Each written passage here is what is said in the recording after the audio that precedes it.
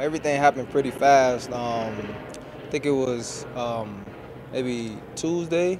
I got a call from my agent and said Calgary was interested. So and they had a couple injuries. So I haven't even unpacked my bag, so I was ready to go. Were you in Ottawa?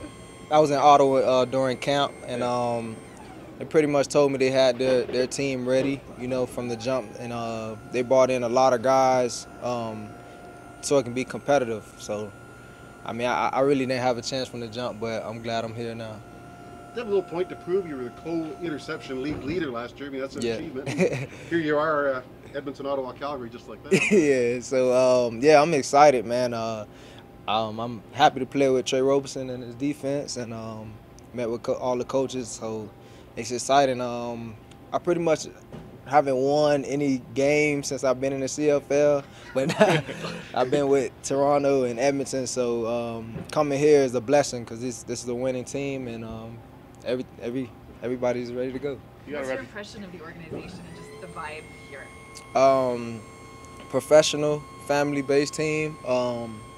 Everybody has each other back. When I came in, they opened me with open arms, and made sure I got situated pretty fast. Met with the coaches about 3 hours, so they got me ready to go.